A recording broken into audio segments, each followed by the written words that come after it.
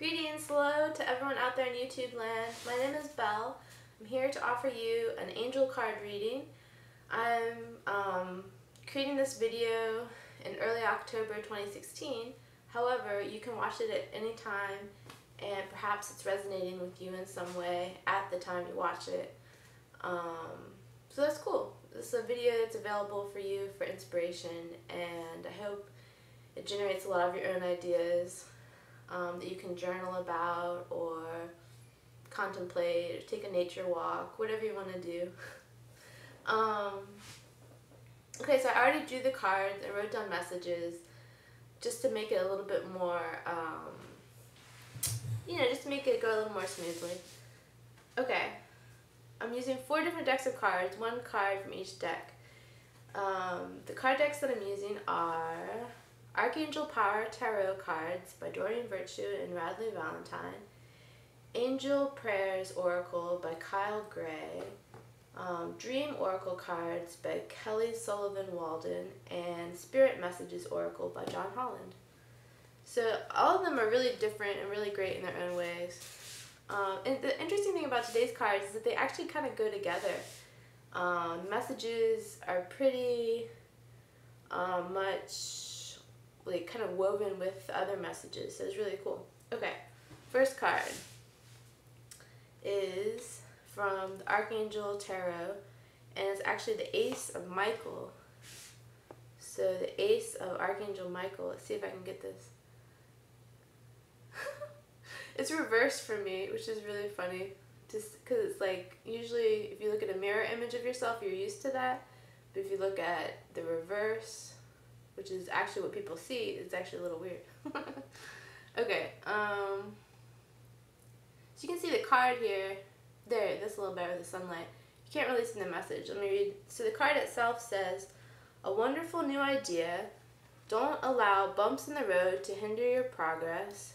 Clear up communication problems with others." That's what's actually on the card. Ace of Michael. So this is the message that I got for this card.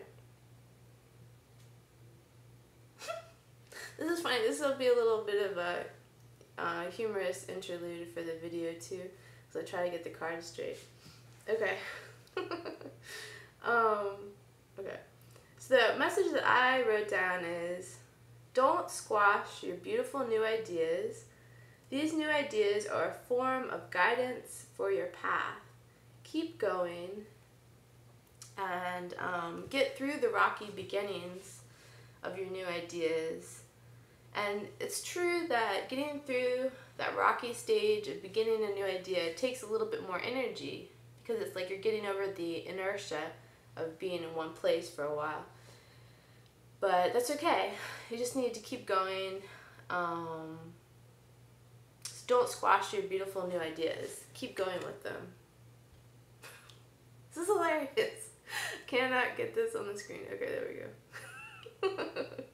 Okay, I'm gonna crack up over this. And then in the case of communicating with others, have a certain innocence. Like, don't jump to conclusions. Actually have the best expectations and assume the best whenever you're communicating with other people. It's gonna be kind of difficult in this day and age. Like, you send a text or you send an email to someone, and then it's like, you're like, are they ever going to get this, or what is their reaction? Because you're missing a little bit of the actual expression unless you pick up the phone or something. So just always assume the best. Let everything be good, and have a sense of innocence in this way. Okay, so that was Archangel Michael, the Ace of Michael. This is just cracking me up with the trying to get this in the right view. That's okay. We'll keep going. Okay, and then the next 2 cards really go together, which was interesting because I did draw these randomly. Trying to use the synchronicity of the universe, but it is random synchronicity. I guess it does go together. Synchronicity could be said like we're creating meaning from the randomness, but which way, in which direction? Is it just us creating the meaning, or is it, depending on your belief system, is something sending you a certain message? Like, who knows, right? No one knows. We can argue about it, but no one really knows. And okay, so this card that's next is from the Angel Prayers Oracle. And this is really a pretty card. It's about honoring your feelings. Let's go like that. Honor your feelings. Archangel Hanael. It's a pretty card. It's like a lotus. Some like blue-green. Excuse me, blue-green color. The message on this card is, thank you, Archangel Hanael, for supporting me as I honor my emotions. And when I tuned in, the message I got from this card is, like earlier I said, don't squash your beautiful and new ideas. And here I'm saying, don't squash your feelings either. Let yourself be expressive, especially through like journaling or whatever you need to do. Let yourself express all your feelings and emotions. Don't deny your feelings, don't try to suppress your feelings. But at the same time, there's a balance, because you want to express yourself in a healthy way. Do not take out your feelings on others. Like, no one else deserves to hear your angst, you know? So journal, take a walk outdoors. If you need to discuss the ideas, you can have a discussion if it's the right time, but don't take out your feelings on others. They don't deserve to hear all your blues about whatever. So something I like to do actually also is I like to do a weird visualization meditation where I just imagine like a monster, an ogre, or something that personifies my feelings, and for some reason that helps me deal with it. It's just like, because you can do whatever you want to in a visualization. You can visualize a vampire and then chop off the vampire's head, like whatever you want to within your visualization. And it's not going to always be the best thing that works, but occasionally if I'm in like I'm a little bit in a mellow mood, but at the same time I have a little bit of angst, the visualization with a weird sense of it will work.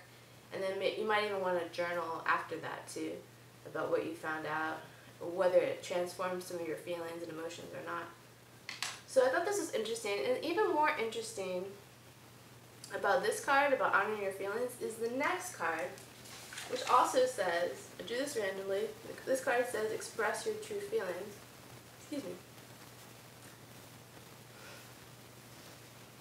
So it says color at the top. This is from the Dreams Oracle.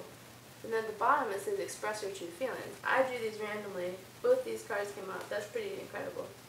So the message for this card that I wrote down is, be yourself. Get comfortable. Get comfortable being who you really are. This is a message for me and you. Because I've spent my life walking on eggshells. I'm not going to do that too much anymore. Just be yourself. Take a sigh of relief. Be yourself. Be who you really are, and be comfortable with who you really are. You deserve to feel really good as your true self, as your authentic self, as your genuine self. It's not about being authentic for the sake of it. It's about literally feeling good, being who you are, and being weird. In the way that's right for you. So I thought that was really odd and awesome that these two cards came up about expressing your true feelings and honoring your feelings. That's pretty incredible. And then the last card from Spirit Messages by John Holland actually kind of ties into the first card, which is kind of incredible. So it's relationships. Relationships, and it was kind of a long message there. It's the idea that relationships can be a mirror image of your life. Like how you're treating other people can be a mirror for how you're treating yourself, and how you're reacting or responding to situations and people around you can be similar to how you might be treating yourself. And then also, be aware that a relationship is an opportunity for soul growth. And I don't think this is always the only way to look at relationships, but it's one way of looking at them. So what I wrote down is kind of a simple message. Just honor and respect yourself and honor and respect others. Kind of simplifies the whole mirroring in relationships thing. And it goes back obviously to the message from Ace of Michael. Be innocent when you're communicating with people. Always expect the best and always assume the best. If you don't hear from someone, assume that there's a really good reason. assume that it's just not the right time for you guys to have that chat or whatever. So be innocent in that case, and then honor and respect yourself and others. I'm going to work on that even more, because sometimes I can have like a little bit of negative ideas about stuff, right? Which becomes a bad habit. So if you work on honoring and respecting yourself and others, I will work on it too. That sounds great. So anyway, I'm not going to do a recap of the cards because I think I showed them all. And we even had a humorous interlude where the cards were going this way and that. I hope you enjoyed today's angel card reading. I hope the messages resonated with you, and if they didn't, I hope you got this inverse message where you realized what you really wanted to tell yourself about something important. Thank you so much for tuning in, and I will see you next time.